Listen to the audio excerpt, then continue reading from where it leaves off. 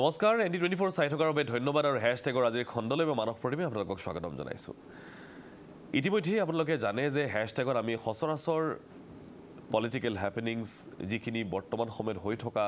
বা চলি থকা ঘটনা প্ৰবাহ সামাজিক হওক ৰাজনৈতিক হওক বা অৰ্থনৈতিক হওক বিভিন্ন বিষয় আলোচনা কৰোঁ। কিন্তু আজি অলপমান আমাৰ চৰ্চাৰ বিষয়টো বেলেগ। আজি এনেকুৱা এগৰাকী অসম সন্তানৰ সৈতে আপোনালোকক চিনাকি কৰাই দিম যিগৰাকীয়ে অসমৰ পৰাই পঢ়া শুনা কৰি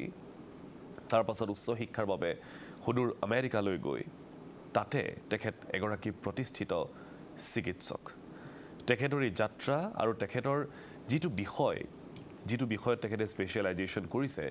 সেই বিষয়টো অলপমান জনাটো দৰকাৰ। কেনেধৰণৰ পৰিৱেশ পৰিস্থিতিত বৰ্তমান সময়ত তেখেতে তাতে সেই স্পেচিয়েলাইজেশ্যনটো কৰিছিলে আৰু তেখেতৰ যিটো বিভাগ সেই বিভাগটোৰ সৈতে বৰ্তমান ভাৰতবৰ্ষ আৰু অসমৰ বহু মানুহেই আচলতে জড়িত হ'বলগীয়া হৈছে অনিচ্ছাকৃতভাৱে হ'লেও, কাৰণ বৰ্তমান সময়ত হৃদৰোগৰ বা হৃদৰোগীৰ সংখ্যা দেশত আৰু অসমত বৃদ্ধি পাইছে। গতিকে আজি সেইগৰাকী অসম সন্তান আমাৰ হ্যাশট্যাগৰ অতিথি মই প্ৰথমতে চিনাকি কৰি দিছোঁ। আমাৰ সৈতে আছে ডক্টৰ নয়নজ্যোতি কৌশিক। মই আপোনাক আমাৰ অনুষ্ঠানৰ মাজলৈ স্বাগতম জনাইছোঁ। নমস্কাৰ। তেখেত বৰ্তমান আমেৰিকাৰ বাসিন্দা, তেখেতে তাতেই চিকিৎসক হিচাপে নিয়োজিত, কিন্তু অসমলৈ বৰ্তমান আহিছে আৰু আমাৰ এই সৌভাগ্য যে তেখেতক আমি অলপ সময়ৰ কাৰণে ষ্টুডিঅ'ত পালোঁ। প্ৰথমে নয়নদা, নতুন বছৰৰ শুভেচ্ছা। ধন্যবাদ। আপোনাৰ যাত্ৰাটো বহুতেই হয়তো জানে, বহুতেই নেজানে যে তেখেত নলবাৰীৰ সন্তান। নলবাৰীৰ পৰা তেওঁ পঢ়া শুনা কৰি তাৰ পাছত তেওঁ সৈনিক স্কুলত পঢ়িলে। গুৱাহাটীৰ GMCHত তেখেতে গ্ৰেজুৱেশ্যন কৰিলে আৰু তাৰ পাছত তেখেত আমেৰিকালৈ গ'ল। তাতে তেখেতে পোষ্ট গ্ৰেজুৱেশ্যন কৰিলে আৰু তাৰ পাছত আকৌ তেখেতে স্পেচিয়েলাইজ কৰিলে ইণ্টাৰনেল মেডিচিনত আৰু তাৰ পাছত স্পেচিয়েলাইজ কৰিলে কাৰ্ডিঅ'লজিত আৰু তাৰ পাছত post doctoral clinical cardiac ইলেক্ট্ৰফিজিঅলজি from Iowa hospitals and clinics. এইখিনি তেখেতৰ ভিতৰত প্ৰাৰম্ভিক কথা আমি যিখিনি পঢ়িবলৈ পাৰিছোঁ, তাৰ বাহিৰেও তেখেতৰ পৰা কিছু কথা জানিবলগীয়া আছে। মই আপোনাৰ এই বিষয়খিনি পাতিম যে বৰ্তমান আপুনি তাতে আছে, আপোনাৰ উচ্চ শিক্ষাৰ কথাও পাতিম আৰু বৰ্তমান যিটো বিভাগৰ সৈতে আপুনি জড়িত সেই বিভাগটোত আমি ক'বলৈ বা আমি যদিও পাতিবলৈ বেয়া পাওঁ, কিন্তু তেনে এই বিভাগটোত বহু মানুহে বৰ্তমান আক্ৰান্ত হ'বলগীয়া হৈছে। সেয়া যিয়েই নহওক, আপোনাৰ যাত্ৰাটো ডক্টৰ নয়নজ্যোতি কৌশিক অলপমান জানিম।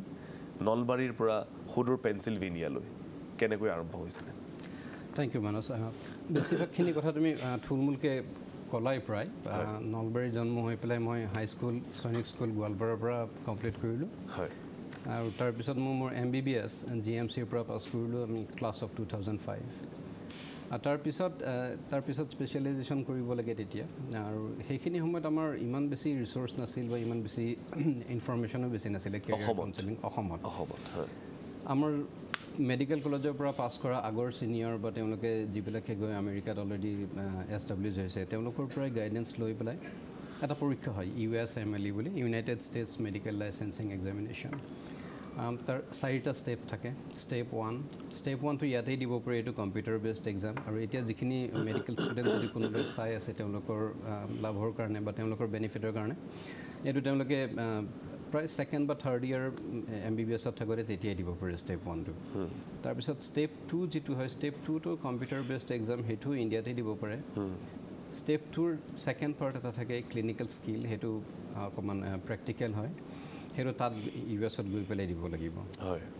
তাৰপিছত আহে ষ্টেপ 3 আৰু সেইটোও কম্পিউটাৰ বেছড এক্সাম, সেইটোও USত গৈ পেলাই দিব লাগিব। এই গোটেইখিনি কমপ্লিট কৰোঁতে যদি কোনোবা এজনে আগৰ পৰাই ফ'কাছড হৈ পেলাই কেৰিয়াৰ অৰিয়েণ্টেড হৈ পেলাই তেওঁলোকে প্লেন কৰে, গোটেই প্ৰচেছটো 2-3 বছৰৰ ভিতৰত শেষ কৰিব পাৰি। ইয়াৰ সমান্তৰালকৈ আপোনালোকে TOEFL টেষ্ট দিবলগীয়া হৈছিল কিবা তেনেকুৱা কিবা লেংগুৱেজ টেষ্ট দিবলগীয়া হৈছিল? এই যিটো ষ্টেপ 2ৰ যিটো ক্লিনিকেল নলেজ বুলি যিটো তাত গৈ পেলাই দিব লাগে, ক্লিনিকেল স্কিল, সেইটো দিলেই তাত TOEFL বা IELTS কাৰণে ইকুইভেলেণ্ট হৈ যায়। আচ্ছা। এই কথাখিনি মই অকণমান ইয়াত শুধৰাব লাগিব। এইখিনি আছিলে মই যি সময়ত পৰীক্ষা দিছিলোঁ সেইখিনি সময়ৰ কথা। অ'কে। পোষ্ট কোভিড তেওঁলোকে কিছুমান চেঞ্জ কৰিছে, হয়তো ক্লিনিকেল স্কিলটো উঠাই দিছে, নহ'লে তেনেকুৱা অকণমান মাইনৰ কিবা কিবি চেঞ্জ হৈছে। কিন্তু সেই গোটেইখিনি তেওঁলোকে ৱেবছাইটত যদি যায় USMLE.org, তাত তেওঁলোকে গোটেইখিনি খবৰ পাব। আৰু এইখিনি সময়ত MBBS পাছ কৰি উঠি তাৰপিছত US-লৈ যোৱা মাজৰ যিখিনি 4-5 বছৰ সময় মোৰ লাগিল সেইখিনি সময় মই শ্বিলঙত তেতিয়া নতুনকৈ খুলিছিলে নেগ্ৰিমছখন নৰ্থ ইষ্টৰ ইন্দিৰা গান্ধী খুব ধুনীয়া হস্পিটেল আৰু হেৰিয়া যথেষ্ট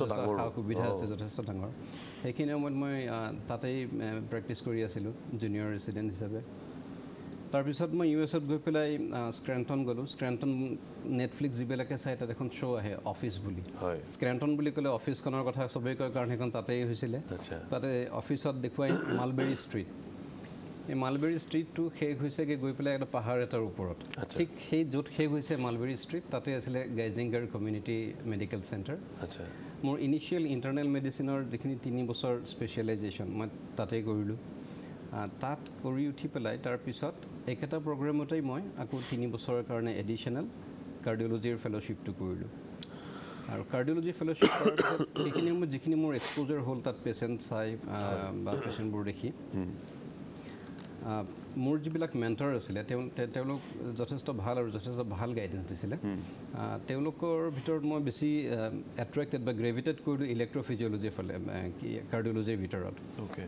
তাৰপিছত তেতিয়া মই আহিলোঁ ইউনিভাৰ্চিটি অফ আইঅৱা হস্পিটেলছ এণ্ড ক্লিনিক্সলৈ তাত মই 2 বছৰীয়া আকৌ পোষ্ট ডক্টৰেল এডিশ্যনেল ফেলোশ্বিপ কৰিলোঁ এইটো ক্লিনিকেল কাৰ্ডিয়াক ইলেক্ট্ৰফিজিঅ'লজি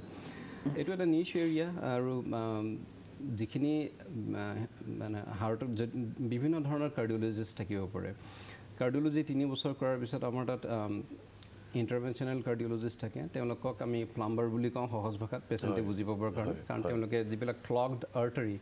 যেতিয়া হাৰ্ট এটেক হয় সেই হাৰ্ট এটেকবোৰত ষ্টেণ্ট লগাই পেলাই তেওঁলোকে এইটো ক্লিন আপ কৰে সেইকাৰণে পেচেণ্টে বুজি পাবৰ কাৰণে আমি সহজ ভাষাত কওঁ যে আপুনি প্লাম্বাৰ কাৰ্ডিঅ'লজিষ্টক দেখুৱাইছে নে ইলেক্ট্ৰিচিয়ান কাৰ্ডিঅ'লজিষ্টক দেখুৱাইছে মই ইলেক্ট্ৰিচিয়ান হাৰ্টৰ যিখিনি হাৰ্ট ৰিদম ৰিলেটেড ইছ্যু যিখিনি হাৰ্টৰ ইলেক্ট্ৰিচিটি বা ইলেক্ট্ৰিকেল ইম্পালছখিনি এবনৰ্মেল হোৱাৰ কাৰণে যিখিনি বেমাৰ মোৰ এৰিয়া অফ স্পেচিয়েলাইজেশ্যন সেইটো ইয়াৰ বাদেও আৰু হাৰ্ট ফেইলিয়াৰ স্পেচিয়েলিষ্ট থাকে তেওঁলোকে এডভান্স হাৰ্ট ফেইলিয়াৰ বা যিবিলাক পেচেণ্টৰ হাৰ্ট ট্ৰান্সপ্লেণ্ট লাগে বা কিছুমান মানুহৰ ইমানখিনি এডভান্সড হাৰ্ট ফেইলিয়াৰ আছে যে তেওঁলোকে খোজ কাঢ়িব নোৱাৰে অথচ তেওঁলোক হাৰ্ট ট্ৰান্সপ্লেণ্ট লিষ্টত আহিবলৈ বহুত দিন আছে বা বহুত বছৰ ৱেইট কৰিব লাগিব তেওঁলোকক কিছুমান মেকানিকেল চাৰ্কুলেটৰী এছিষ্ট ডিভাইচ দিয়া হয় যেনেকৈ LVAD বুলি কয় LVAD left ventricular assist device যিখিনি হাৰ্ট ফেইলিয়াৰ ডক্টৰ তেওঁলোকে সেইবোৰ মেনেজ কৰে গতিকে তাত 3 বছৰ কাৰ্ডিঅ'লজি মানে যথেষ্ট ডিফাৰেন্সেছ আছে নহয় জানো তেওঁলোকৰ কামখিনিৰ মাজত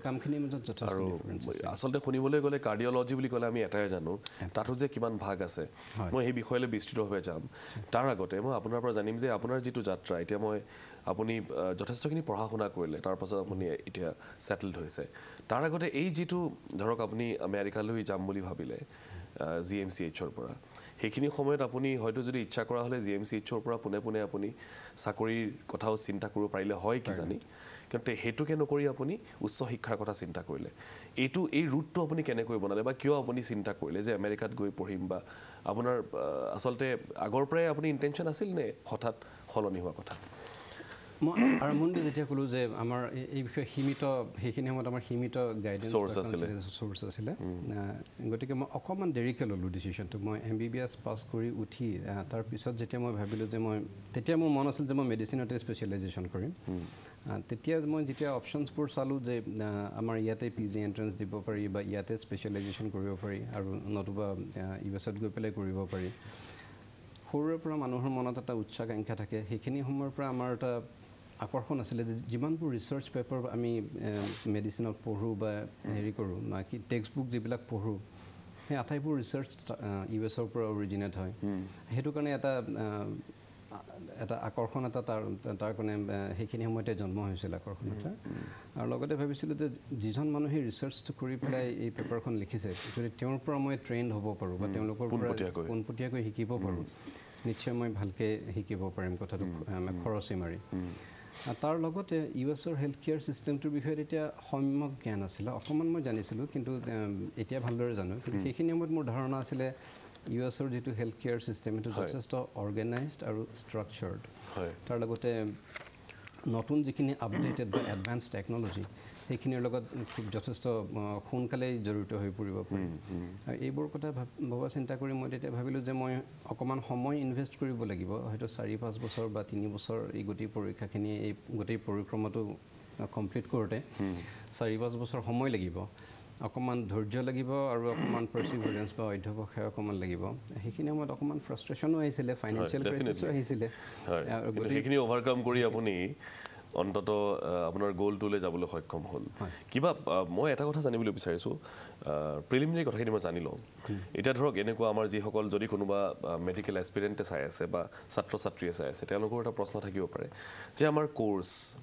আমাৰ যিটো কোৰ্চ হয় মেডিকেলৰ কোৰ্চেই হওক বা তাৰ আগৰখিনিয়ে হওক বাহিৰলৈ গৈ ছাত্ৰ ছাত্ৰীসকলে অলপমান সমস্যাৰ সন্মুখীন হয় বুলি আপুনি তেনেকুৱা কিবা সমস্যাৰ সন্মুখীন হৈছিল নেকি কোৰ্চটোক লৈ বা লেংগুৱেজক লৈ কিবা তেনেকুৱা প্ৰব্লেম পাইছিল নেকি আচলতে আমি বহুত সুবিধা পাইছিলোঁ আমাৰ যিটো কোৰ্চ এতিয়া বা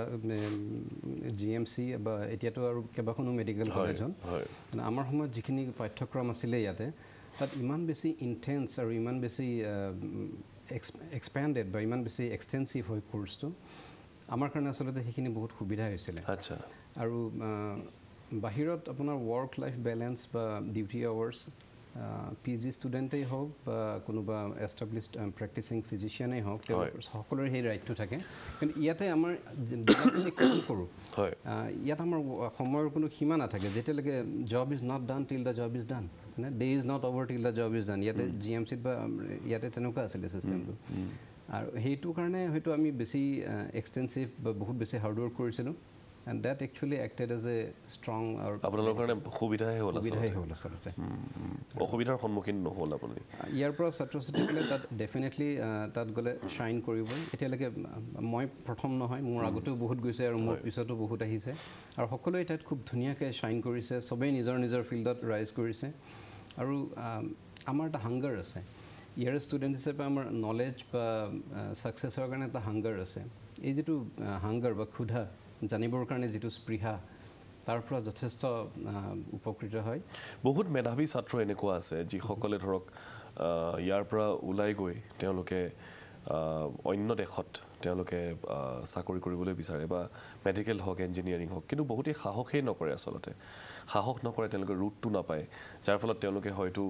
এটা ভাল ভৱিষ্যতৰ পৰা তেওঁলোক বঞ্চিত হ'বলগীয়া হয় সেইকাৰণে হয়তো আপোনালোকৰ দৰে যিসকলে কৃতকাৰ্যতা লাভ কৰিছে তেওঁলোকক চিনাকি কৰি দিয়াটো প্ৰয়োজন এতিয়া ইতিমধ্যে আমি কৈছিলোঁ যে 2005 চনত তেখেতে GMCHৰ পৰা গ্ৰেজুৱেট কৰি তাৰপাছত আমেৰিকালৈ গৈ স্ক্ৰেণ্টন পেনচিলভেনিয়াৰ পৰা ইণ্টাৰনেল মেডিচিনত তেখেতে PG কৰিলে আৰু স্পেচিয়েলাইজ কৰিলে কাৰ্ডিঅ'লজিত তাতেই তেখেতে থমকি নৰৈ তাৰপাছত দুবছৰৰ পোষ্ট ডক্টৰেল কৰিলে clinical cardiac ইলেক্ট্ৰফিজিঅলজি Iowa hospitals and ক্লিনিক্সৰ পৰা আৰু বৰ্তমান আপুনি CHIত কৰ্মৰত হয় CHI হেল্থ হয় তাতে আপুনি বৰ্তমান কৰ্মৰত এতিয়া মই আপোনাৰ পৰা জানিম যে ধৰক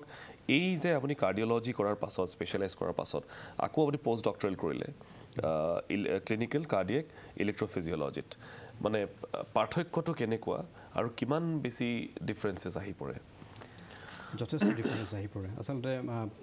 আমাৰ ইলেক্ট্ৰফিজিঅলজিষ্টবিলাকৰ সেইটোৱে এটা দুখ যে আমাৰ লেংগুৱেজটো কোনেও বুজি নাপায় ইভেন কাৰ্ডিঅ'লজিষ্টেও বুজি নাপায় হয় কাৰণ যথেষ্ট বেছি এনালিটিকেল হয় যথেষ্ট বেছি ডিডাক্টিভ কেপেবিলিটি লাগে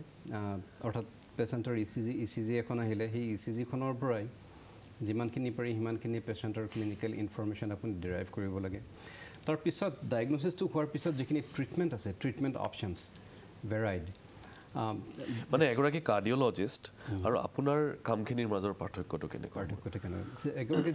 যিগৰাকী জেনেৰেল কাৰ্ডিঅ'লজিষ্ট তেখেতে হাৰ্ট এটেক বা হাৰ্ট ৰিডম ডিজৰ্ডাৰ এই বস্তুখিনি তেওঁলোকে ডায়েগন'জ কৰিব মেডিকেলি ট্ৰিট কৰিব আৰু হয়তো তেওঁলোকে তাৰপিছত যিখিনি যাৱতীয় টেষ্ট এক'কাৰ্ডিঅ'গ্ৰাম লাগিলে বা ষ্ট্ৰেছ টেষ্ট লাগিলে এই কামবোৰ তেওঁলোকে কৰিব কিন্তু তাৰপিছত যেতিয়া এজন পেচেণ্ট হাৰ্ট ৰিডম ডিছঅৰ্ডাৰ পেচেণ্ট এজনকে যদি কিউৰেটিভ অপশ্যন এটা থাকে যেনেকৈ এবলেশ্যন প্ৰচিডিউৰ্ছ বা পেচমেকাৰ লগাব লাগে এই প্ৰচিডিউৰবোৰ কৰিবৰ কাৰণে সেই ৰোগীজন মোৰ ওচৰলৈ ৰেফাৰ্ড হৈ আহিব কাৰ্ডিঅ'লজিষ্টৰ পৰা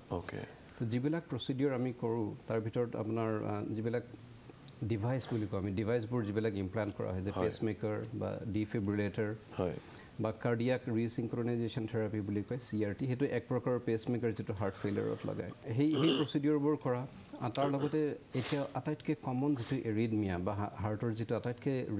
মোষ্ট কমন ৰিডম ডিছঅৰ্ডাৰ এট্ৰিয়েল ফিব্ৰিলেশ্যনৰ কাৰণে এব্লেশ্যন কৰা অৰ্থাৎ আমি গ্ৰইনৰ তাত কোনো চাৰ্জাৰী নহয় গ্ৰইনৰ পৰা ভেইনেৰে আমি কেথেটাৰ ভৰাই পেলাই হাৰ্টত গৈ হাৰ্টৰ ভিতৰত ৰেডিঅ' ফ্ৰিকুৱেঞ্চি এনাৰ্জি দি পেলাই আমি কটাৰাইজ কৰোঁ বা বাৰ্ণ কৰোঁ ক্ৰুড লেংগুৱেজত ক'বলৈ গ'লে বাৰ্ণ কৰোঁ এইটো এব্লেশ্যন তেনেকুৱা এব্লেশ্যন কৰা অথবা এট্ৰিয়েল ফিব্ৰিলেশ্যনৰ কাৰণে ষ্ট্ৰোক হয় ষ্ট্ৰোক হ'লে হাৰ্টৰ লেফ্ট এট্ৰিয়েল এপেণ্ডেজ বুলি এটুকুৰা জেগা থাকে এইটো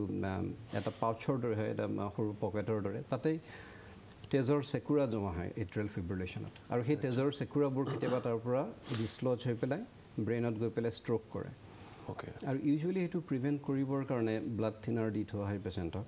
কিন্তু সকলো পেচেণ্টে ব্লাড থিনাৰ ল'ব নোৱাৰে কিছুমান মানুহৰ ব্লিডিং বেছি হয় ব্লাড থিনাৰ ল'লে বয়সৰ কথাও আছে গতিকে তেনেকুৱা এই লেফ্ট এট্ৰিয়েল এপেণ্ডেজটো ক্লোজ কৰাৰ কাৰণে ৱাচমেন বুলি এটা ডিভাইচ পায় এই ৱাচমেন ইমপ্লেণ্ট কৰা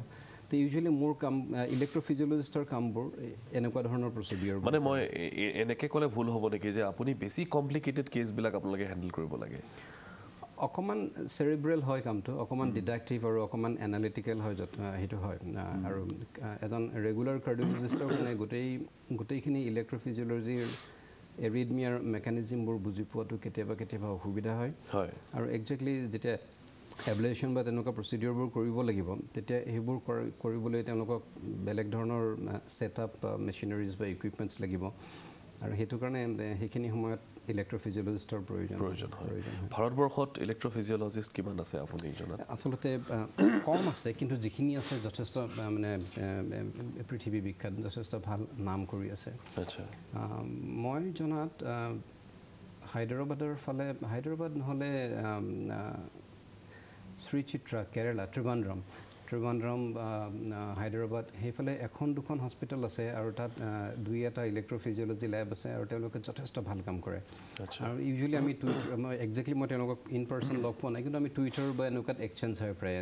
তেওঁলোকে কৰা কেছবোৰ বা আমি কৰা কেছবোৰ মেদান্তত হয়তো আছে বা দিল্লীত কিছুমান মেক্স হস্পিটেল দিল্লীত তেনেকুৱাত আছে আমাৰ অসমত কিছুমানে এতিয়া বাটকটীয়া হিচাপে আৰম্ভ কৰিবলৈ লৈছে বস্তুটোৰ এৱেৰনেছ বাঢ়িছে কিন্তু এতিয়া মই জনাত হয়তো হায়দৰাবাদৰ পৰা বা বাহিৰৰ পৰা বা দিল্লীৰ পৰা কেতিয়াবা মাহত এদিন বা দুদিন তেওঁলোক ইয়াত আহি পেলাই ইয়াৰে কিছুমান হস্পিটেলত যিখিনি বেছিক প্ৰিলিমিনাৰী যিখিনি ডুৱেবল তেনেকুৱাখিনি তেওঁলোকে তেনেকুৱা প্ৰচিডিউৰবোৰ সম্পন্ন কৰে আৰম্ভ কৰিছে আপুনি যেনেধৰণে কথাখিনি ক'লে মানে এটা কথা গম পোৱা গৈছে যে এইটো যথেষ্ট এটা টেকন'লজিৰ কথা এইটো আপগ্ৰেডেড টেকন'লজি লাগিব এতিয়া এই ক্ষেত্ৰত ধৰক ভাৰতবৰ্ষত সিমানখিনি আপগ্ৰেডেশ্যন হৈছেনে টেকন'লজিৰ ফালৰ পৰা যদি আমি চাবলৈ যাওঁ তেতিয়াহ'লে ভাৰতবৰ্ষ হ'ল পৃথিৱীৰ আটাইতকৈ জনবহুল দেশ আৰু যিহেতু আমাৰ জনসংখ্যা বেছি সেইকাৰণে আৰু তাৰ লগতে আমাৰ মানুহৰ এতিয়া আয়ুস বাঢ়িছে এই অসুখবোৰ প্ৰায়ে বয়সৰ লগত আহে 60ৰ ওপৰত বা 70ৰ ওপৰত তেতিয়া এইখিনি বেমাৰ হয় গতিকে আমাৰ যিমানখিনি পেচেণ্ট পপুলেশ্যন আছে তাৰ অনুপাতে হয়তো আমাৰ ভাৰতবৰ্ষত আৰু বহুত কৰিবলগীয়া আছে এই টেকন'লজিজবোৰ এক্সপেণ্ড কৰিবলৈ বা এই টেকন'লজিজবোৰ মানুহে আপগ্ৰেড কৰিবলৈ বা ইভেন এডপ্ট কৰিবলৈ যিকোনো এখন হস্পিটেলত আৰু মানুহে যাতে সোনকালে সেই reachable two bring it within the rich of common পিপল যথেষ্টখিনি কৰিবলগীয়া আছে এতিয়াও প্ৰাইমৰ্ডিয়েল ষ্টেজত আছে আপুনি এটা শব্দ ব্যৱহাৰ কৰিছিলে হাৰ্ট ৰিডম ডিছঅৰ্ডাৰ এইটো আচলতে হয় কি হাৰ্ট ৰিডম ডিছঅৰ্ডাৰ মই ইমান দেৰি মোৰ জাৰ্ণিটো ক'লোঁ আৰু এইটোৱে মোৰ সদায় হাঁহি উঠে যে MBBSৰ পিছত মই 8 বছৰ ট্ৰেইনিং কৰিলোঁ 3 বছৰ মেডিচিন 3 বছৰ কাৰ্ডিঅ'লজি 2 বছৰ ইলেক্ট্ৰফিজিঅলজি 8 বছৰ ট্ৰেইনিং কৰাৰ পিছত মই কি জানো অকল দুটা প্ৰশ্নৰ উত্তৰ দিবই জানো হাৰ্ট ৰেট শ্ল' নে ফাষ্ট হাৰ্ট ৰেটটো ৰেগুলাৰ নে ইৰেগুলাৰ অকল এই দুটা প্ৰশ্নৰ উত্তৰ দিবৰ কাৰণে মই 8 বছৰ পঢ়িবলগীয়া হ'ল নাই এই হাৰ্ট ৰিডম ডিছঅৰ্ডাৰটো একচুৱেলি ইট এড্ৰেছেছ সেই দুটা কুৱেশ্যন যে হাৰ্টৰ এটা নৰ্মেল ৰিডম আছে হাৰ্টৰ ৰাইট এট্ৰিয়াম যিটো ৰাইট টপ চেম্বাৰ হাৰ্টৰ 4টা চেম্বাৰ দুটা ৰাইট লেফ্ট দুটা টপ দুটা ওপৰত থাকে দুটা তলত থাকে এটা যিটো ৰাইট চাইডে যিটো টপত থাকে ৰাইট এট্ৰিয়াম তাৰ পৰা প্ৰথম ইলেক্ট্ৰিচিটিটো জেনেৰেট হয় সেইটো হ'ল সাইনাছ নোড আৰু সেইটো হ'ল আমাৰ গড গিভেন পেচ মেকাৰ নেচাৰেল পেচ মেকাৰ তাৰ পৰা কিছুমান স্পেচিয়েলাইজড কণ্ডাকশ্যন টিচুৰে সেইটো গৈ পেলাই টপ চেম্বাৰ আৰু বটম চেম্বাৰৰ মাজৰ যিটো কানেকশ্যন তালৈকে যাব আৰু তাৰ পৰা আকৌ দুডাল তাঁৰ যাব দুডাল তাঁৰ এডাল যাব তলৰ ৰাইট চেম্বাৰটোলৈ এটা যাব লেফ্ট চেম্বাৰটোলৈ তলৰ এই গোটেই যেটো পাথৱে আছে সেই পাথৱেটোত যদি কেতিয়াবা কিছুমান ব্লকেজ হয় ডিজেনাৰেট হৈ গ'ল বা কেতিয়াবা লং ষ্টেণ্ডিং হাই ব্লাড প্ৰেছাৰ আছে বা কাৰোবাৰ হাৰ্ট এটেক হ'ল বা আগতে কাৰোবাৰ হাৰ্ট চাৰ্জাৰী বিভিন্ন কাৰণত যদি সেইটোত ব্লকেজ হয় তেতিয়াহ'লে হাৰ্ট ৰেটটো শ্ল' হ'ব পাৰে তেতিয়া পেচ মেকাৰৰ প্ৰয়োজন হয় সেইটো এটা হাৰ্ট ৰিদম ডিছঅৰ্ডাৰ এতিয়া ধৰক হৃদৰোগৰ বা হৃদৰোগীৰ সংখ্যা দিনক দিনে যথেষ্ট পৰিমাণে বৃদ্ধি পাইছে এতিয়া তাৰ কাৰণ বহুজনে বহু ধৰণে ব্যাখ্যা কৰে কিন্তু আপোনাক যদি মই সোধোঁ আমেৰিকাৰ হয়তো তথ্যখিনি বেলেগ হ'ব ভাৰতবৰ্ষৰ তথ্যখিনি বেলেগ আৰু ভাৰতবৰ্ষত এতিয়া হৃদৰোগীৰ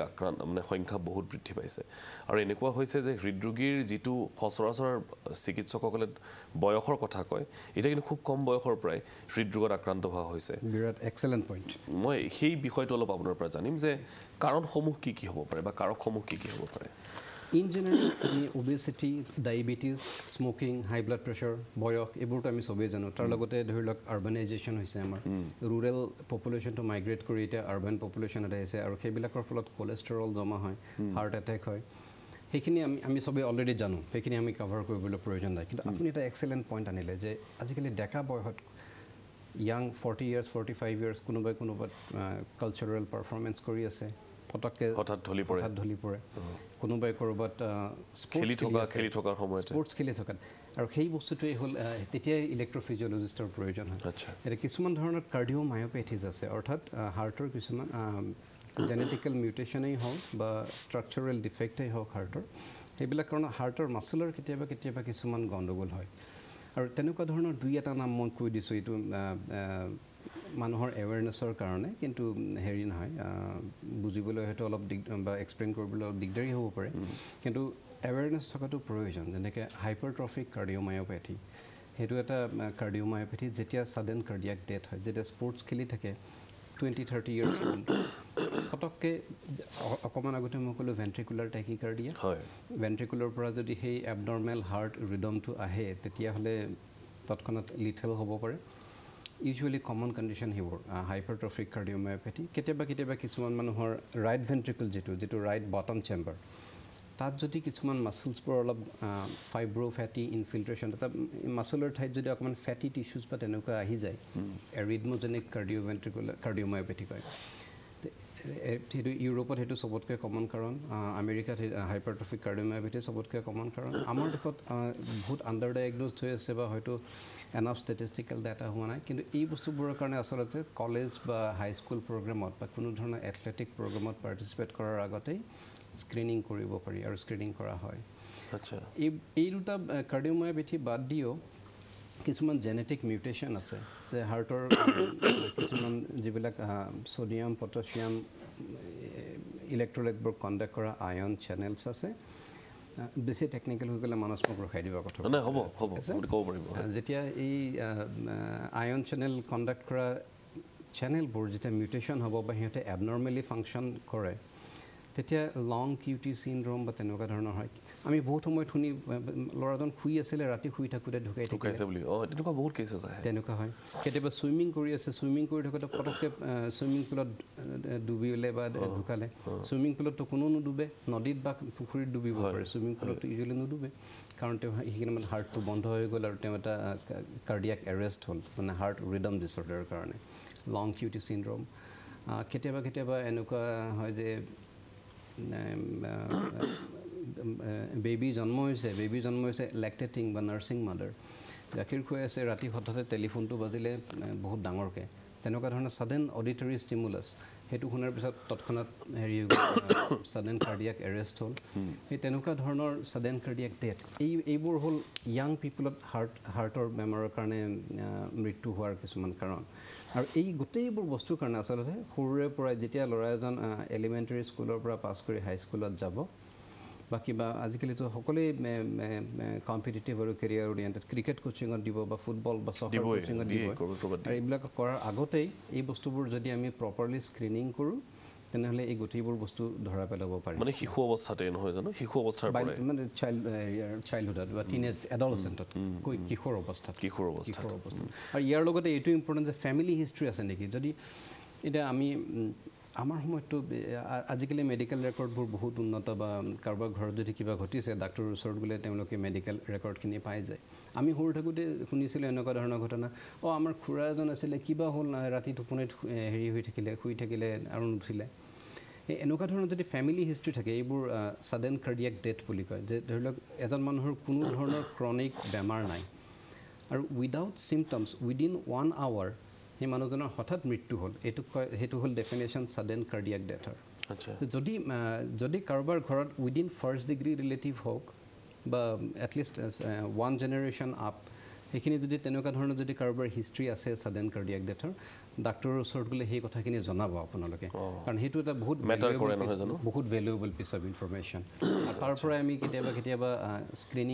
কাক স্ক্ৰিনিং কৰিব লাগিব বা কাক কিবা স্পেচিয়েলাইজ টেষ্টৰ প্ৰয়োজন হ'ব পাৰে সেই বস্তুবোৰ আমি তেতিয়া কৰিব পাৰোঁ মানে তেনেধৰণৰ মৃত্যু যদি আপোনাৰ পৰিয়ালত কাৰোবাৰ হৈছে সেইটো চিকিৎসকক জনোৱাটো অত্যন্ত প্ৰয়োজন নহয় জানো এতিয়া যদি আমি এটা কথা মই আপোনাক সহজ ভাষাৰে সুধিবলৈ বিচাৰিছোঁ মই নাজানো পাৰ্থক্য আছে নে নাই যদিও আছে ধৰক হাৰ্ট এটেক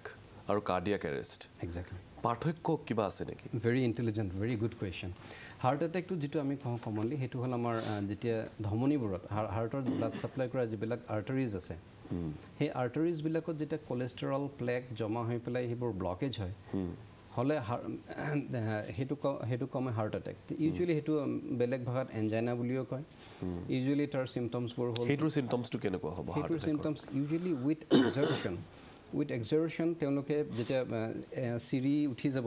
এমহলা বা 2 মহলা যেতিয়া উঠিব বা দৌৰিব বা অকণমান বেগাই খোজকাঢ়িব হঠাৎ অনুভৱ কৰিব যে বুকুখন অকণমান আনকমফৰ্টেবল লাগিছে চেষ্ট পেইন নহ'বও পাৰে আৰু যদি মেজৰ হাৰ্ট এটেক তেতিয়া হয়তো ইনটেন্স চেষ্ট পেইন হ'ব পাৰে ইউজুৱেলি কিন্তু ইনটেন্স চেষ্ট পেইন হ'লে ভাল যে সেইটো মানুহজনৰ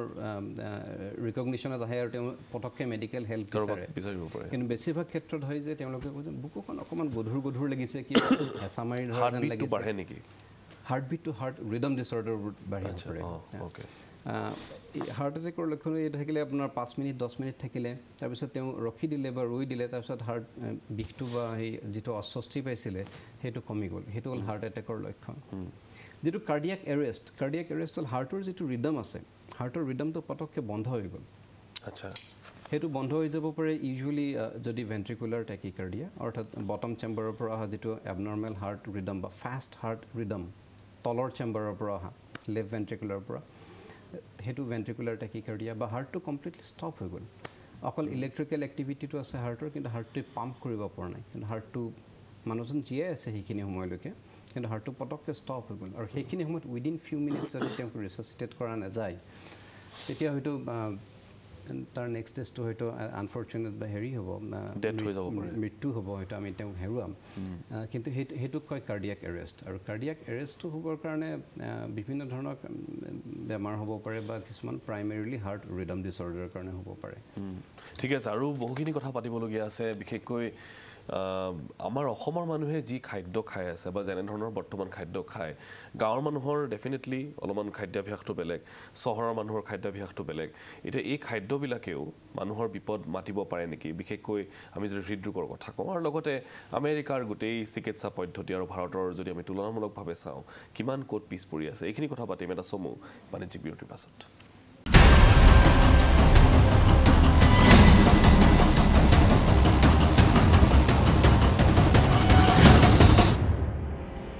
খন্তেকমা বাণিজ্যিক বিৰতিৰ পিছত আমি পুনৰ উভতি আহিছোঁ আপোনালোকে চাই আছে হেশ্বটেগ আৰু আজি আমি কথা পাতি আছোঁ চিকিৎসক ডক্টৰ নয়নজ্যোতি কৌশিকৰ সৈতে বিশেষকৈ তেখেত বৰ্তমান আমেৰিকাত কৰ্মৰত আৰু কিছুদিনৰ কাৰণে অসমলৈ আহিছে গতিকে আমি তেখেতৰ সৈতে কিছু কথা পাতিবলৈ বিচাৰিছোঁ ডক্টৰ কৌশিক আপুনি যিখিনি ধৰক কাৰ্ডিয়াক এৰেষ্ট হ'ব পৰা যিখিনি চিমটমছ হওক বা কাৰক হওক সেইখিনি কথা আপুনি ব্যাখ্যা কৰিছে এতিয়া মই আপোনাৰ পৰা এটা কথা জানিম যে আমি যিখিনি খাদ্য খাই আছোঁ গুৱাহাটীতেই হওক বা আমাৰ ঘৰত আমাৰ গাঁৱৰ পৰা যিহেতু মই অহা গতিকে গাঁৱত হওক আমাৰ গুৱাহাটীত যিখিনি খাদ্য খাই আছোঁ এই সামগ্ৰিকভাৱে আমি যেনেধৰণে খাদ্যখিনি খাওঁ এই খাদ্যখিনিৰ পৰা কিবা প্ৰভাৱ পৰিব পাৰে নেকি বা ইয়াত কিবা চেঞ্জেছ অনাৰ প্ৰয়োজন আছে নেকি যিহেতু এতিয়া হৃদৰোগীৰ সংখ্যা যথেষ্ট বৃদ্ধি পাইছে ডেফিনেটলি আৰু মূল কাৰক খাদ্যই আৰু খাদ্যটো যদি আমি ভালদৰে হেল্ডি ফুড খাওঁ বিভিন্ন সময়ত আমি coronary artery disease even reverse কৰিব পাৰোঁ কোনোবা এজন মানুহৰ যদি already coronary artery disease to some extent হৈছে আছে আৰু সেইখিনি সময়তো যদি তেখেতে নিজৰ খাদ্যটো সঠিকভাৱে নিৰ্বাচন কৰে আৰু হেল্ডি ফুডটো খায় হয় কৰনাৰী আৰ্টাৰী ডিজিজ লাহে লাহে লাহে লাহে কমি আহিব পাৰে আৰু তেওঁ ইভেন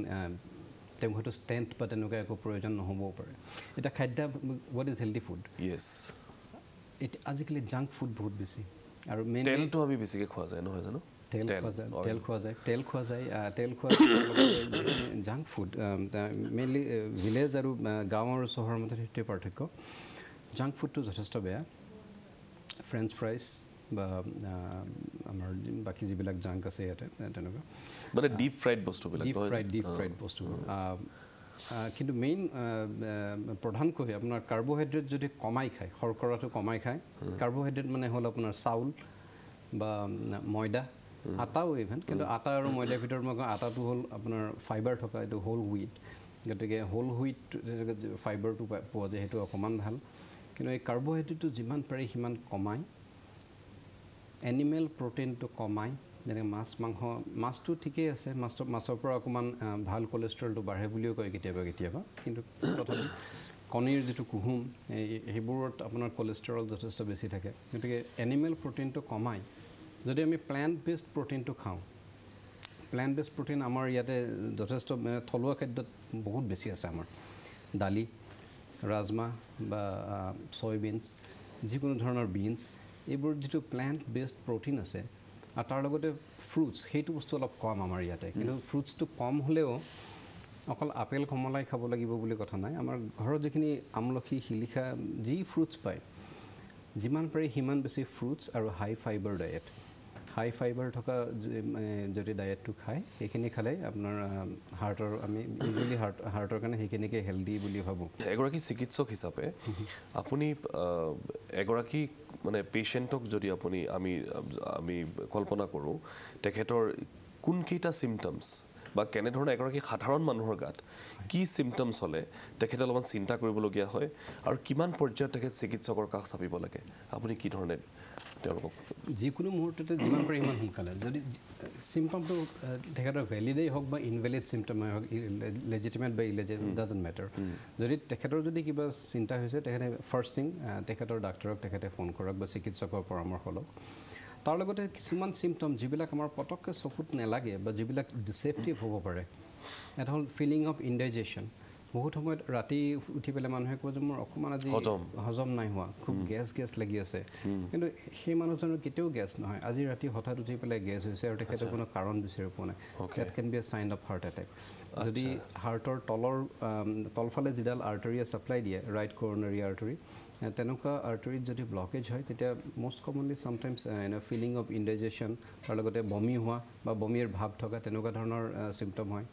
ইউজুৱেলি মানুহে ৰাতি তেনেকুৱা দুভাগ নিশা বা তেনেকুৱা যদি চিমটম হয় মানুহে নিজেই ঘৰত থকা পেন 40 বা তেনেকুৱা এণ্টাচিড জাতীয় টেবলেট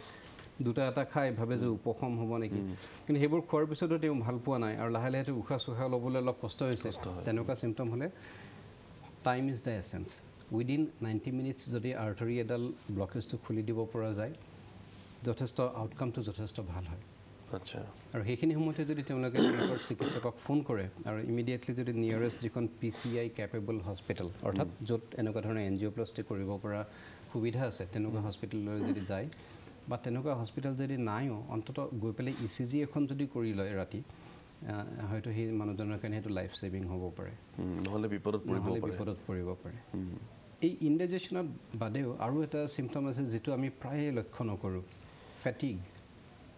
ফেটিগটো হ'ল আমি খুব সোনকালে ভাগৰ ধৰে আগতে মই 2 মাইল খোজকাঢ়িব পাৰিছিলোঁ একোৱেই নহয় এতিয়া মই দেখিছোঁ যে এটা ব্লক বা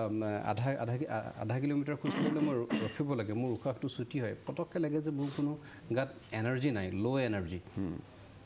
ফেটিগটো এটা হাৰ্ট ফেইলিয়াৰ বা হাৰ্ট ৰিডম ডিছঅৰ্ডাৰৰো চিমটম হ'ব পাৰে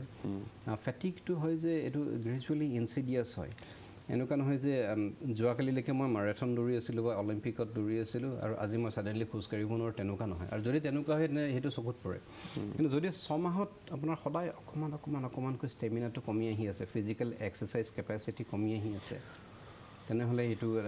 এই ফেটিগটো এটা চিন্তা কৰিবলগীয়া কথা আৰু গতিকে যিখিনি মানুহ অকণমান নিজৰ হেল্থ কনচিয়াছ বা এৱেৰ তেওঁলোকে যাতে ফেটিগ ইনডাইজেশ্যন তাৰ লগতে ভৰি ফুলাটো হয়তো যদি বহুত ডাঙৰকৈ ফুলিছে তেতিয়াতো চবৰে চকুত পৰিব কিন্তু তেওঁ মোজা পিন্ধোতে কেতিয়াও তেওঁৰ মোজাৰ প্ৰিণ্ট বা তেনেকুৱা দাগ নপৰে মোজা পিন্ধাৰ পিছত আজি তাত ভৰিখনত দাগ ৰৈ গৈছে আচ্ছা তেনেহ'লে তেওঁ নিজে অকণমান লক্ষ্য কৰা উচিত যে সেইটো তাত ফ্লুইড জমা হৈছে নেকি ভৰিখন ফুলিছে নেকি সেইটো এটা হাৰ্ট ফেইলিয়াৰৰ লক্ষণ হ'ব পাৰে আচ্ছা ইয়াৰ লগতে মূৰ ঘূৰণি দুই ধৰণৰ আছে এটা ভাৰ্টিগোটো কমন চবেই গম পাব যে চব ঘূৰি আছে স্পিনিং হৈ আছে কিন্তু মাজে মাজে অকণমানকৈ মূৰটো লাইট হেডেড লাগে মূৰটো পাতল হৈছে নেকি পটককৈ ভিজনটো অকণমান ব্লাৰ্ড হৈ গৈছে আৰু কেইছেকেণ্ডমান পিছত আধা মিনিটমানৰ ভিতৰত আকৌ চব নৰ্মেল হৈ গৈছে যদি তেনেকুৱা ধৰণৰ চিমটম হয় বা ফ্ৰেংকলি ইভেন এইটো নিয়াৰ চিনকোপেল হ'ল নিয়াৰ চিনকোপ নহয় পেলাই ফ্ৰেংকলি কোনোবা চিনকোপ হ'ল যে মূৰ ঘূৰাই পৰি গ'ল তেনেহ'লেও এইবোৰ হাৰ্ট ৰিডম ডিছঅৰ্ডাৰৰ লক্ষণ হ'ব পাৰে আৰু নহ'লে বুকুৰ ধপধপনি সেইটো এটা কমন চিমটম এইখিনিতে আৰু এটা বিৰতি ল'ম বিৰতিৰ পিছত মই তেখেতৰ পৰা জানিবলৈ চেষ্টা কৰিম যে তেখেতে পেচেণ্ট হিচাপে কিমান বয়সৰ মানুহক মানে বেছিকৈ পাইছে বা কিমান বয়সৰ ৰোগী তেখেতৰ কাষলৈ বেছিকৈ আহে এক আৰু দ্বিতীয়তে এই যদি হঠাতে কাৰোবাৰ এই ধৰণৰ চিমটমে দেখা দিয়ে কাৰোবাৰ বন্ধু কাৰোবাৰ ভাই কাৰোবাৰ ভনী আৰু যদি চিকিৎসা ওচৰত নাথাকে তেতিয়া ততাতৈয়াকৈ কি কৰিব পাৰি এই বিষয়ে আমি কথা পাতিম এটা চমু বাণিজ্যিক বিৰতিৰ পাছত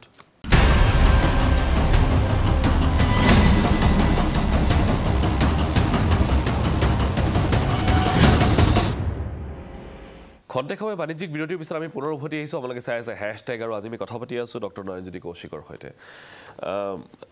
ইয়াৰ আগতে আমি পাতিছিলোঁ যে কি চিমটমছ হ'ব পাৰে এতিয়া মই যদি আপোনাক সোধোঁ যে আপুনি এগৰাকী চিকিৎসক হিচাপে যিমান দিন বৰ্তমান আপুনি কাৰ্যনিৰ্বাহ কৰিছে কোনটো এজ গ্ৰুপৰ মানুহ আপোনালৈ বেছি আহিছে বিশেষকৈ এই ধৰণৰ চিমটমছ লৈ এইটো বাইমডেল ডিষ্ট্ৰিবিউশ্যন বুলি ক'ব পৰা যেনে খুব কমনেষ্ট এৰিডমিয়া হ'ল এট্ৰিয়েল ফিব্ৰিলেশ্যন সেইটো মই এট্ৰিয়েল ফিব্ৰিলেশ্যনৰ এব্লেশ্যন কৰোঁ আৰু এট্ৰিয়েল ফিব্ৰিলেশ্যন বা এই বেমাৰটো আহে বয়সৰ লগত বেছিভাগ মানুহ 60ৰ ঊৰ্ধত বা 80ৰ ঊৰ্ধত এটা সময়ত নহয় এটা সময়ত সকলোৰে এট্ৰিয়েল ফিব্ৰিলেশ্যন হ'বই এইটো আমাৰ চুলি পকাৰ দৰে কথা হাৰ্টৰ আৰ্থৰাইটিছ বুলিয়ে কওঁ আমি এইটো গতিকে 60ৰ ওপৰত এট্ৰিয়েল ফিব্ৰিলেশ্যন এব্লেশ্যন কৰিবলৈ বহুত আহিছে আৰু তাৰ ভিতৰত 82, 83 তেনেকুৱা ইউজুৱেলি সেইখিনি কমন হয় সেইখিনি বয়সত মানুহৰ এফিব হয় আৰু 60ৰ তলৰ মানুহ 60ৰ তলত আহিব এইখিনি যিখিনি কম বয়সীয়া ল'ৰা ছোৱালী 15টো মই ট্ৰিট নকৰোঁ আমি 18 যিহেতু মই এডাল্ট 18ৰ তলৰখিনি পিডিয়াট্ৰিক্সত পৰে 18ৰ ওপৰত যিখিনি হয় আৰু 18 বছৰৰ পৰা প্ৰায় 30-40 বছৰলৈকে এইখিনি গ্ৰুপৰ ভিতৰত আকৌ অকণমান আগতে কৈছিলোঁ সুপ্ৰা ভেন্ট্ৰিকুলাৰ টেকিকাৰ্ডিয়া বুলি সেইটো এটা বেলেগ ধৰণৰ হাৰ্ট ৰিডম তাত কেতিয়াবা কিছুমান এক্সেচৰি পেথ হৈ থাকে যে হাৰ্টৰ যিখিনি নৰ্মেল কণ্ডাকশ্যন টিচু তাৰ বাদেও জন্মতেই কিছুমান মানুহৰ কিছুমান এক্সট্ৰা ৱায়াৰ বুলিয়ে কৈছোঁ আৰু কণ্ডাকশ্যন টিচু তেনেকুৱা থাকে আৰু সেইবিলাকৰ কাৰণে তেওঁলোকৰ সুপ্ৰা ভেন্ট্ৰিকুলাৰ টেকিকাৰ্ডিয়া বা চমুকৈ SVT হ'ব পাৰে গতিকে যিখিনি মোৰ কম বয়সীয়া পেচেণ্ট সেইখিনি হ'ল ইউজুৱেলি SVT পেচেণ্ট বা তেনেকুৱা সেইখিনি এব্লেশ্যনৰ কাৰণে আহে ইয়াৰ বাদেও এই যে এথলেটিক্স প্ৰগ্ৰাম বা এইবিলাক পাৰ্টিচিপেট কৰাৰ কাৰণে ষ্ট্ৰিঙৰ কাৰণে আহে কোনোবা এয়াৰলাইনৰ পাইলট হ'ব বিচাৰিছে কোনোবা মেৰাইনত জইন কৰিব খুজিছে কোনোবা নেভি চিল তেনেকুৱা জইন কৰিব খুজিছে তেওঁলোকৰ কাৰণে যিখিনি ইনিচিয়েল স্ক্ৰিনিং প্ৰচিডিঅ'ৰ লাগে তেওঁলোকৰ risk of sudden cardiac death কিবা ধৰণৰ তেনেকুৱা হাৰ্ট ৰিডম ডিছঅৰ্ডাৰ এবনৰ্মেলিটি আছে নেকি সেই ডেকা পেচেণ্টখিনি বা কম বয়সীয়া পেচেণ্টখিনি তেনেকুৱা ধৰণৰ পেচেণ্টখিনি আহে আচ্ছা ইয়াৰ ভিতৰত যিটো বেছি বয়সীয়াল পেচেণ্ট মই চিকিৎসা কৰিছোঁ তেওঁ 103 বছৰীয়া আছে আৰে বাপৰে ট্ৰিট কৰিব পৰা অৱস্থাত থাকেনে তেওঁলোকৰ ঘৰতে নিজে গাড়ী চলাই আহিছে আৰে বাপৰে 103 বছৰীয়া মানুহবোৰ তাত যথেষ্ট এক্টিভ আৰু যথেষ্ট ইণ্ডিপেণ্ডেণ্ট হৈ থাকি ভাল পায় তেওঁলোক কাৰো ওচৰত মানে বোজা হোৱাৰ হ'ব নোখোজে গতিকে কিছুমান 90ৰ পৰা 100ৰ ভিতৰত বহুত পেচেণ্ট পোৱা যায় কিন্তু 103 বছৰীয়া বা 102 বছৰীয়া মোৰ 2-3জন পেচেণ্টহে আছে বাপৰে আৰু সাকসেসফুলি আপুনি কৰিছে বাপৰে আচৰিত কথা কিন্তু যিয়ে নহওক মই এতিয়া ধৰক এনেকুৱা এটা কথা জানিবলৈ বিচাৰিছোঁ যে কোনোবা দুজন মানুহ একেলগে আছে হঠাৎ কাৰোবাৰ কাৰ্ডিয়াক এৰেষ্ট বা তেনেকুৱা হাৰ্ট এটেকৰ কিবা চিমটমছ দেখা গ'ল ওচৰে পাজৰে চিকিৎসক নাই বা চিকিৎসালয়ো নাই তেতিয়া প্ৰাৰম্ভিকভাৱে ঘৰুৱাভাৱে তেওঁ কি কৰা উচিত সেইটো এটা বহুত ইম্পৰ্টেণ্ট কুৱেশ্যন হৈছে মানস আৰু এই বস্তুটোৰ কাৰণে আচলতে আমাক এটা ডাঙৰ মেছিভ ছ'চিয়েল কেম্পেইন বা পাব্লিক এৱেৰনেছ কেম্পেইন এটাৰ প্ৰয়োজন হ'ব আৰু এইটো কাৰণে হেৰি চৰকাৰে বা আমাৰ হেল্থ ডিপাৰ্টমেণ্টে অলৰেডি যথেষ্ট ধৰণৰ সজাগতা বা আৰম্ভ কৰিছে মই প্ৰত্যেকজন নাগৰিকক বা প্ৰত্যেকজন হাইস্কুল বা তেনেকুৱা এবভ যিখিনি মানুহৰ হাইস্কুল নহয় আচলতে মিডল স্কুলৰ পৰাই আৰম্ভ কৰিব পাৰে basic life support BLS basic life support স্কিলছত সবেই সাৰ্টিফাইড হওয়া বা সবেই সেই ট্ৰেনিংটো কৰি থোৱাটো যথেষ্ট প্ৰয়োজন বেসিক লাইফ সাপোৰ্টত কি হয় যে মানুহ এজন তৎক্ষণাত বাগৰি গ'ল বা মই আহি পেলাই দেখা পালোঁ মানুহ এজন মূৰ্ছা প্ৰায় অৱস্থাত মাটিত পৰি আছে প্ৰথম গৈ পেলাই তেওঁক মাতি চালোঁ যে ইজি ৰেছপন্সিভ যদি ৰেছপন্স নিদিয়া নেক্সট আপুনি চালে যে হাৰ্ট বিট আছেনে নাই আৰু নেক্সট চালে উশাহ লৈ আছেনে নাই এইখিনি যদি নাই তেনেহ'লে ইমিডিয়েটলি CPR যেটো কৰিব লাগে চেষ্ট কম্প্ৰেছন এই কথাখিনি চেষ্ট কম্প্ৰেছন দি পেলাই তাৰ লগত ৰেস্কিউ ব্ৰেথ দিয়া এই গোটেইখিনি কথা বেসিক লাইফ সাপোৰ্টত হেতু স্কিল মানে হেতু কোৰ্স কৰিলে শিকোৱা হয় আৰু এইটো বহুত বেছি দীঘলীয়া ট্ৰেইনিং নহয় 1.5 ঘণ্টা বা 2 ঘণ্টাৰ কাৰণে 1.5 ঘণ্টা 2 ঘণ্টাৰ কাৰণে হ্যান্ডছ অন ট্ৰেইনিংটো আৰু তাৰপিছত 6 ঘণ্টা বা 8 ঘণ্টাৰ এটা ভিডিঅ' বা তেনেকুৱা ধৰণৰ কেছ বেছড সিনাৰিও কিছুমান থাকিব প্ৰতিজন মানুহে এই বস্তুটো কৰি থোৱা প্ৰয়োজন কাৰণ কোনোবা পুখুৰীত ড্ৰাউনিং হৈছে পুখুৰীত পৰিছে বা পানীত ডুবিছে তাৰ পৰা ৰেস্কিউ কৰিছে কোনোবা ৰেষ্টুৰেণ্টত খাই থাকোতে কিবা সলিড ফুড বা মিট বোন বা মাংসৰ হাড় বা মাছৰ কাই ডিঙিত লাগি ধৰিলে আৰু পৰত চোক হ'ল বা কাৰোবাৰ এনেকৈ বহি থাকোতে হঠাৎ কাৰ্ডিয়াক এৰেষ্ট হ'ল আৰু সেইখিনি সময়ত যদি একদম টাইমলি ইণ্টাৰভেনশ্যন এটা কৰি দিয়া নাযায় যে immediate within few minutes 1 or 2 minutes তেতিয়াহ'লে তেওঁৰ সাৰ্ভাইভেলৰ চান্সটো সেই মানুহজনৰ সাৰ্ভাইভেলৰ চান্সটো বহুত কমি যায় মানে হঠাৎ কোলাপছ কৰিব পাৰে হঠাৎ কোলাপছ কৰিব পাৰে আৰু as a matter of fact তেনেকুৱা প্ৰায় হয় মই এবাৰ আহোঁতে এয়াৰপৰ্টত এজন মানুহৰ চিজাৰ হৈ পেলাই তেওঁ পৰিছে মই এটেণ্ড কৰিছোঁ তেওঁ কিন্তু এইটো প্ৰায় হয় আৰু সেইটো কাৰণে প্ৰত্যেকজন মানুহেই বেছিক লাইফ ছাপোৰ্ট কোৰ্চটো কৰি থোৱা উচিত বা শিকি থোৱা উচিত আৰু তাৰ লগতে আমাৰ যিবিলাক আমাৰ এটাৰ ফিজিবিলিটি মই নাজানো মই এটা উপৰুৱাভাৱে বা এটা তুলুঙা মন্তব্য কৰাৰ দৰে হ'ব পাৰে কিন্তু যদি আমাৰ যিবিলাক CHC আছে বা চিভিল হস্পিটেল আছে বা গভৰ্ণমেণ্টে এতিয়া যথেষ্ট ইনিচিয়েটিভ লৈছে ইমান মেডিকেল কলেজ আছে তেওঁলোকে যদি এনেকুৱা এটা হাইস্কুলবিলাকত বেছিক লাইফ ছাপোৰ্ট কোৰ্চ দিয়াৰ কাৰণে ব্যৱস্থা কৰে আৰু যিবিলাক ফায়াৰ ফাইটাৰ বা পুলিচ বা আছে তেওঁলোকেতো কৰিবই লাগিব মেণ্ডেটৰী তেওঁলোকৰ কাৰণে যিখিনি ফাৰ্ষ্ট ৰেছপণ্ডাৰ বুলি কোৱা হয় বা ডিজাষ্টাৰ মেনেজমেণ্ট বা ফায়াৰ ফাইটাৰ বা পুলিচ তেওঁলোকেতো কৰিবই লাগিব ডাক্তৰখিনিতো জানিবই লাগিব নাৰ্ছখিনি জানিবই লাগিব তাত বাহিৰেও যিখিনি আমাৰ সাধাৰণ মানুহ আছে তেওঁলোককো যদি বেছিক লাইফ ছাপোৰ্টটো শিকাই থোৱা হয় তেনেহ'লে তাৰ পৰা আমি বহুত অনাকাংক্ষিত মৃত্যু আমি প্ৰতিৰোধ কৰিব পাৰিম বহুত মানুহক আমি হেৰুৱাৰ পৰা বচাব পাৰিম আৰু বেছিক লাইফ ছাপোৰ্টটো কৰি তেওঁলোকে 108 বা যিটো আমাৰ 911ৰ ইকুইভেলেণ্ট আছে মাতিলে তেতিয়ালৈকে ACLS যিটো এডভান্স কাৰ্ডিয়াক লাইফ ছাপোৰ্ট তেওঁলোক আহি পাব আৰু তেওঁলোকে তাৰপিছত যিখিনি এডভান্স ছাপোৰ্ট লাগে মেডিচিন দিব লাগে বা শ্বক দিব লাগে বা যিখিনি কৰিব লাগে তেওঁলোকে কৰিবই মানে প্ৰিলিমিনাৰীখিনি যিকোনো হস্পিটেলত গৈ পেলাই কৰিব পৰা যাব নহয় জানো কিন্তু প্ৰিলিমিনাৰীখিনি কৰিবলৈ মানে এইটো অন দ্য ফিল্ড কৰিব লাগিব এটা হস্পিটেল গৈ পাবলৈ হয়তো সময় নাপাবও পাৰে যদি কাৰ্ডিয়াক এৰেষ্ট হৈছে বা মানুহ এজনক মূৰ্ছিত অৱস্থাত পোৱা গৈছে তেনেহ'লে ইমিডিয়েটলি চেষ্ট কম্প্ৰেছন আৰু চেষ্ট কম্প্ৰেছনটোৱে চবেই কৰিব পাৰে হাতৰ ওপৰত হাত দুখন থৈ পেলাই প্ৰেছ কৰিব লাগিব প্ৰায় 60 to 80 beats per minute তেনেকুৱা ৰেটত আৰু চেষ্ট কম্প্ৰেছনটো যথেষ্ট ইফেক্টিভ হ'ব লাগে আৰু সেইখিনি কৰি তাৰ লগত মাজে মাজে ৰেস্কিউ ব্ৰিথ দি থাকিব লাগিব মিনিটত দুবাৰকৈ 30 ছেকেণ্ডৰ মূৰত এবাৰকৈ সেইখিনি কৰাৰ পিছত তেতিয়ালৈকে এডভান্স কাৰ্ডিয়াক লাইফ ছাপোৰ্ট বা তেওঁলোক ইন দ্য মিন টাইম মাতিব এডভান্স কাৰ্ডিয়াক লাইফ ছাপোৰ্টক আৰু তেওঁলোক আহি পেলাই তাৰপিছত যিখিনি next step they will take it তেওঁলোকে কৰিব পাৰিব তাৰপিছত কিন্তু এই বেছিক লাইফ ছাপোৰ্ট বা এন আৰ্লি ইনিচিয়েশ্যন অফ চেষ্ট কম্প্ৰেছন সেইটো বহুত যথেষ্ট ইম্পৰ্টেণ্ট আৰু সেইখিনি সকলোৱে আচলতে শিকি থোৱাটো ভাল সেইকাৰণে কাৰণ কাৰ কেতিয়া ক'ত বিপদ আহে কোনো ঠিক নাই আৰু আজিকালি ইতিমধ্যে আমি কৈছোঁ যে আমাৰ খাদ্যাভ্যাসৰ যিটো সমস্যা বা যি ধৰণৰ লাইফষ্টাইল আমি বৰ্তমান অতিবাহিত কৰি আছোঁ মানুহৰ সমস্যাৰ অন্ত নাই গতিকে প্ৰাৰম্ভিকখিনি শিকি থোৱাটো সকলোৰে কাৰণে গুৰুত্বপূৰ্ণ এইখিনি আৰু এটা বিৰতি ল'ম তাৰপিছত উভতি আহিম অনুষ্ঠানৰ শেষ অংশলৈ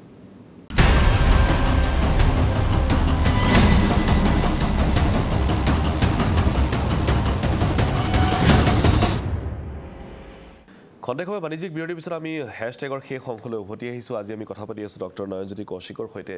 বিভিন্ন পৰ্যায়ত আমি কথা পাতিলোঁ এতিয়া অলপমান আমি তুলনামূলকভাৱে যদি আমি বিশ্লেষণটো চাওঁ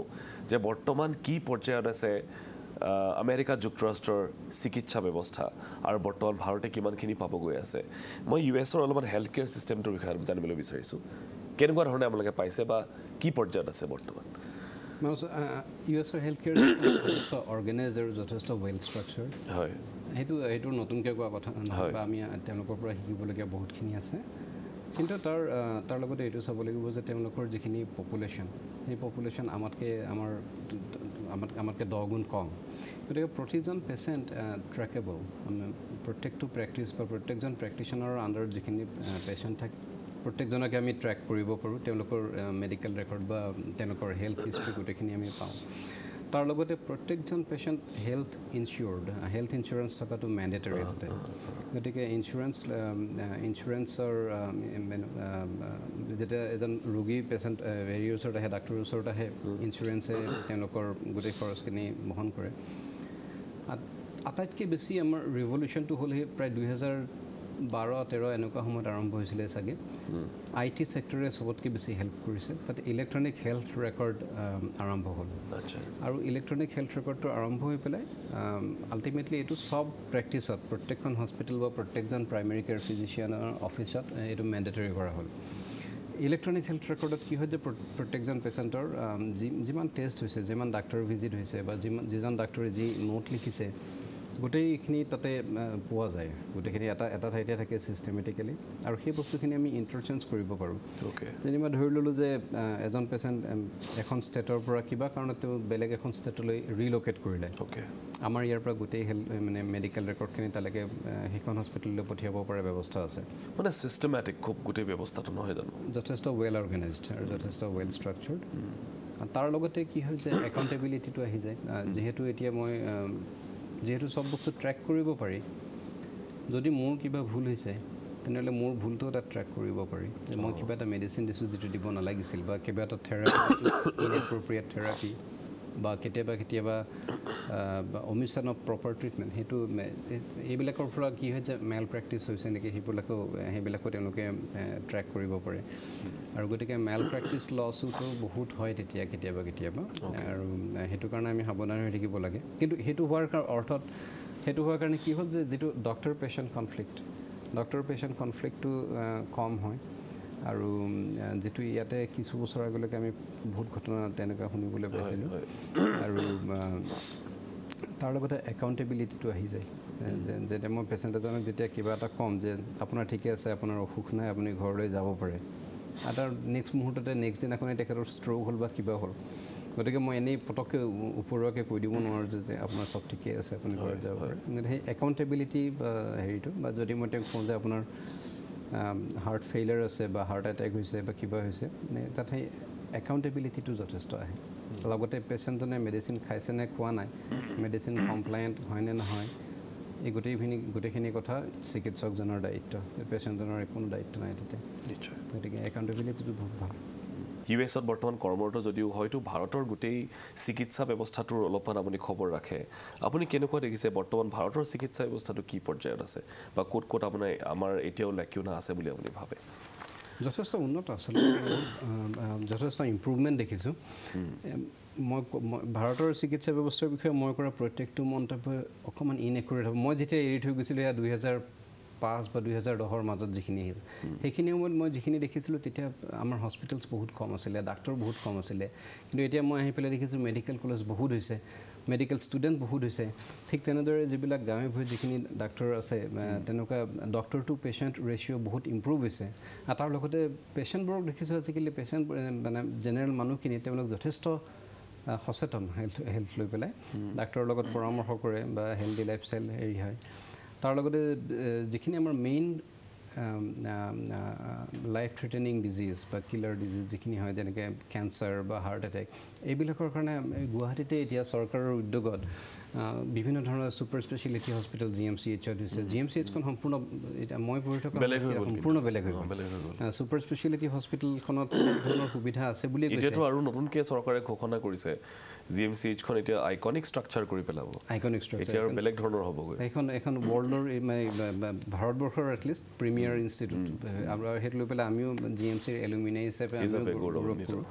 ঠিক আছে মই শেষত এটা আপোনাৰ পৰা জানিবলৈ বিচাৰিছোঁ কথা যে আপুনি প্ৰথমতে পঢ়া শুনাৰ কাৰণে আপুনি আমেৰিকালৈ গ'ল তাৰপাছত আপুনি বৰ্তমান কৰ্মসূত্ৰে তাতে আছে আপুনি এতিয়া তাতেই আপুনি কেৰিয়াৰ শেষ কৰিব নে ঘূৰি আহিব বিচাৰিব কেতিয়াবা ভাৰতবৰ্ষলৈ বা ভাৰতবৰ্ষৰ ব্যৱস্থাটোৰ মাজলৈ যদি ভাৰতবৰ্ষৰ সেৱা কৰিবলৈ পাওঁ বা নিজৰ অসমৰ মানুহখিনিক যদি শুশ্ৰূষা কৰিবলৈ পাওঁ তাতকৈ লাখিত আৰু কোনো হ'ব নোৱাৰে যেতিয়া সেই অপৰচুনিটি মোৰ ওচৰত আহিব সেইটো অপৰচুনিটি মই এৰি নিদিম নিশ্চয় তেনেকুৱা ধৰণৰ উদ্দেশ্য এটা থাকিব কিন্তু তাৰ আগতে ধৰি আৰু অন্ততঃ 4-5 বছৰৰ কাৰণে অভিজ্ঞতা কিছু আৰু আপুনি গোটাব বিচাৰিছে অভিজ্ঞতা গোটোৱা আৰু তাৰ লগতে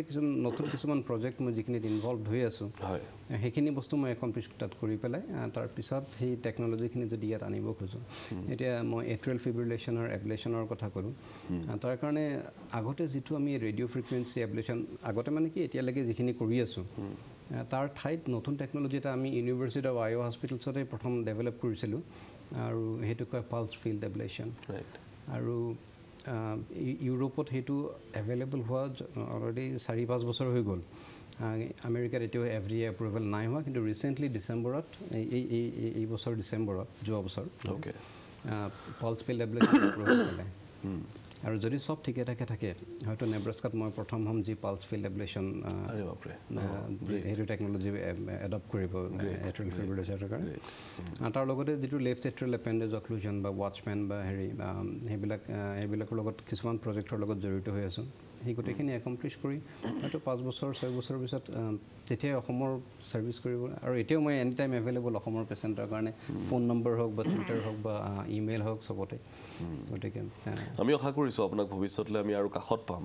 আৰু বিশেষকৈ আপুনি যিখিনি তাৰ পৰা অভিজ্ঞতা লৈ আহিলে বা যেনে ধৰণৰ টেকন'লজিত আপুনি কাম কৰি আহিছে ভাৰতবৰ্ষতো এভেইল হ'ব আৰু বিশেষকৈ ভাৰতবৰ্ষত যিখিনি পেচেণ্ট আছে বৰ্তমান আপোনাৰ কাষ চাপিবলৈ পাৰিব বা নতুন প্ৰযুক্তিৰ জৰিয়তে তেওঁলোকে চিকিৎসা কৰিবলৈ পাৰিব ধন্যবাদ জ্ঞাপন কৰিছোঁ ডক্টৰ নয়নজ্যোতি কৌশিক অলপ সময় দিয়াৰ বাবে আকৌ লগ পাম আপোনাক ধন্যবাদ জ্ঞাপন কৰিছোঁ আমাক অলপ সময় দিয়াৰ বাবে এয়া আছিলে ডক্টৰ নয়নজ্যোতি কৌশিক আপোনালোকে ইতিমধ্যে গম পাইছেই যে তেখেতে বৰ্তমান কি পৰ্যায়ত কাম কৰি আছে আমেৰিকাত আমি এটাই আশা কৰিছোঁ যে দুটা আচলতে প্ৰথম কথা হৈছে যে নলবাৰীৰ পৰা গৈ তেখেতে GMCHত পঢ়ি তাৰপাছত আমেৰিকাত এগৰাকী বৰ্তমান খুব ভাল ডাক্তৰ হিচাপে তেখেতে কাৰ্যনিৰ্বাহ কৰি আছে চিকিৎসক হিচাপে তেখেতে কাৰ্যনিৰ্বাহ কৰি আছে গতিকে এই পথছোৱা আমাৰ অসমীয়া ল'ৰা ছোৱালীসকলে যিমান টান বুলি ভাবে আচলতে সিমান টান বা অসম্ভৱ নহয় কেৱল কিছু কষ্ট লাগিব অধ্যৱসায় লাগিব তেখেতে ইতিমধ্যেই কৈছেই সেইখিনি হ'লে নিশ্চয় আপোনালোকে কৃতকাৰ্যতা লাভ কৰিব আৰু দ্বিতীয়তে যিটো টেকন'লজিৰ কথা তেখেতে কৈছে ইমান স্পেচিয়েলিটি যিটো ব্যৱস্থা বৰ্তমান আমেৰিকাত ৰোগীসকলে পাই আছে আমি আশা কৰিছোঁ সেইটো ভাৰতবৰ্ষত উপলব্ধ হওক আৰু ডক্টৰ কৌশিকৰ দৰে যিসকল চিকিৎসক আছে তেওঁলোকে নিশ্চয় ইয়াত আগভাগ ল'বই লাগিব আৰু আগন্তুক সময়ত আমি সেই উন্নত চিকিৎসা ভাৰতবৰ্ষতে পাম এই আশাৰেই আজিৰ হেশ্বটেগৰ পৰা বিদায় লৈছোঁ নমস্কাৰ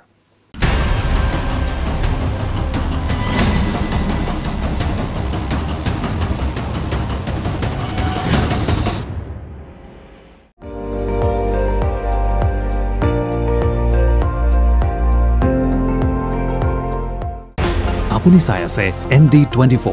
সৰ্বশ্ৰেষ্ঠ নহয় সৰ্বোত্তমৰ দৌৰ